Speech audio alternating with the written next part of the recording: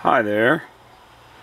So we're in the greenhouse today and I am going to be seeding some experimental stuff right now. What I'm going to be playing with this year for the first time is growing sweet potatoes from true seed, and I have a bunch of true sweet potato seed that I have received from some friends in some seed trades. And so this is going to be just some planting out of some trays of true sweet potato seed. Now, I already grow potatoes from true seed, and they are considered a difficult crop to grow from seed, but I have had quite a bit of success. If you look at some of the other videos on this channel where we've grown out true potato seed and done really well with it. So Reed, so this is Reed's Bushy Bloomer. I've only got 5 seeds of it, so I'm gonna put 1 seed per cell. And the other thing about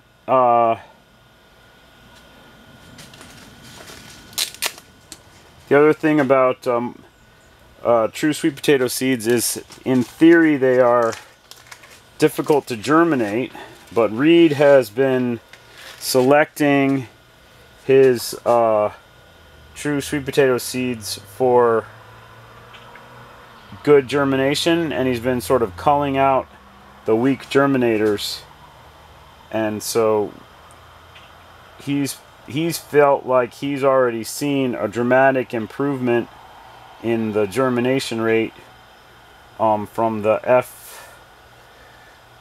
further, you know, the selected generations, you know, a couple years down the road,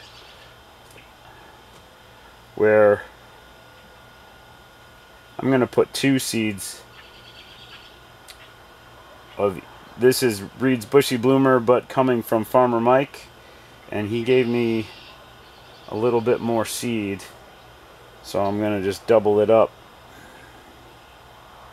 Now, I have grown sweet potatoes in the past from slips.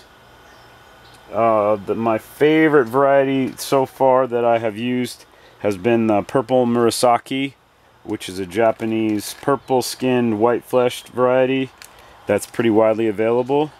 The variety of sweet potatoes that's widely recommended for northern latitude gardeners to use is Georgia Jet, which I have grown and I don't like. Georgia Jet produces really low quantities of usable sweet potatoes. There are often like giant, ugly, cracked, semi-rotting sweet potatoes, but they're huge and they're full of cracks and they're just really difficult to use in the kitchen, let alone sell, you know, at market.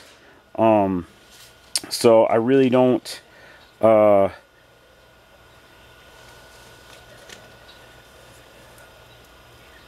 don't want to grow Georgia Jet anymore.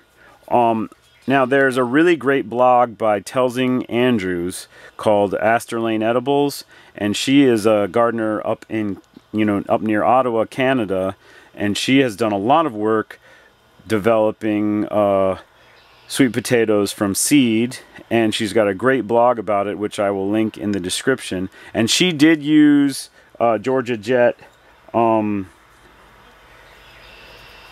for one of her major parents in her breeding work, and she was very happy with it.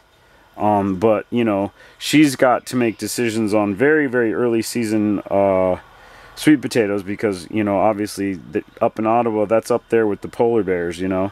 So she's got very difficult climate conditions, and I think I've got a little more leeway down here in the States, so I'm gonna just try and work with some, you know, a little bit maybe longer season material, but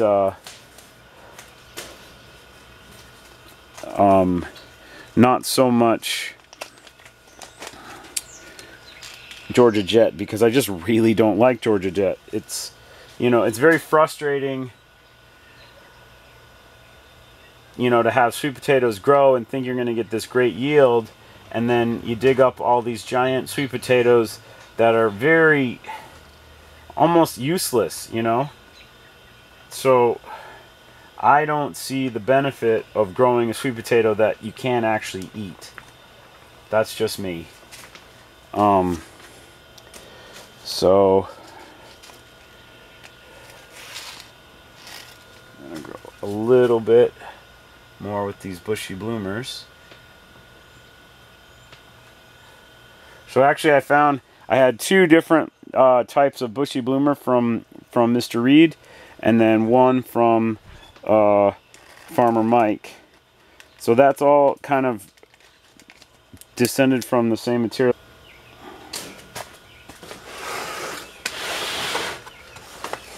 So this is Mike's purple. Mike's purple.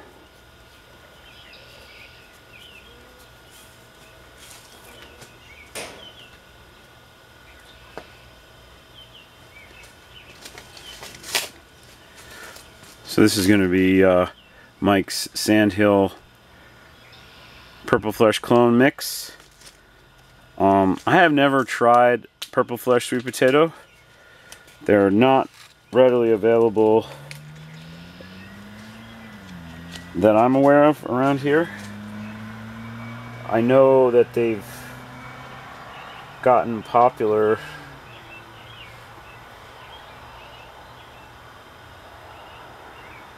in various circles, and they tend to be from Asia, I believe. And then there's one that's been going around that's been patented or whatever.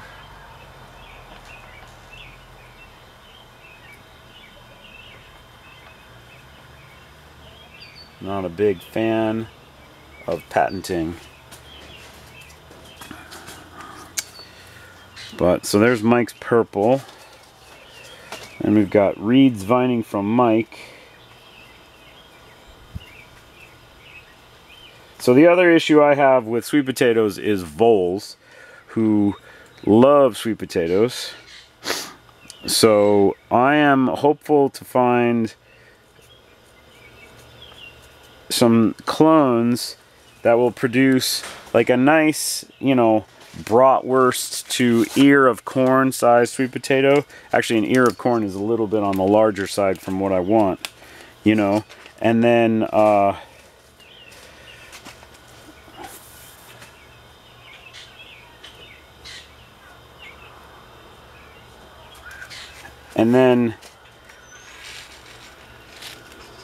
to have them like not like poke out of the ground, because that seems to be when the voles find them, is when they start bulking up and pushing out of the ground, which is like a big problem with Georgia Jet, because obviously the potatoes get enormous and then they follow the potato down, which, you know, is also problematic.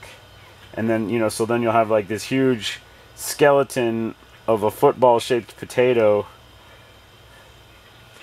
which is, you know, not ideal. So I'd really just like nice, moderately sized, personal sized sweet potatoes that don't reveal themselves to the voles so easily.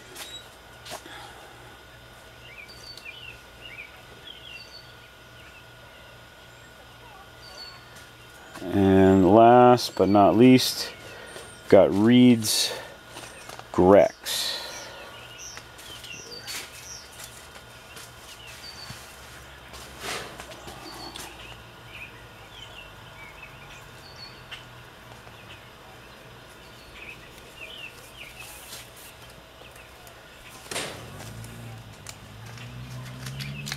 So if every single one of these seeds germinated, which would be kind of a surprise, that would be almost 100 genetically distinct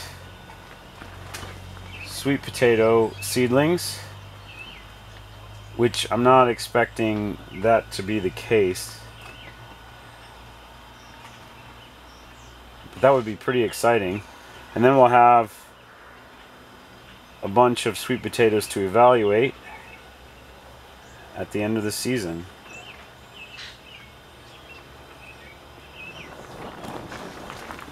Okay.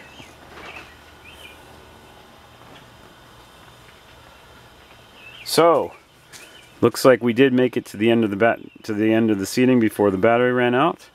I want to just say a quick shout out to Mr. Reed and to Farmer Mike for providing me with these true sweet potato seeds.